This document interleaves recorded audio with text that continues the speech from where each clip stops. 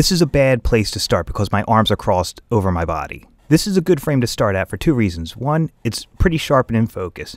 And two, my arms are separated from the torso and fully on the screen with the hands and the phone inside them.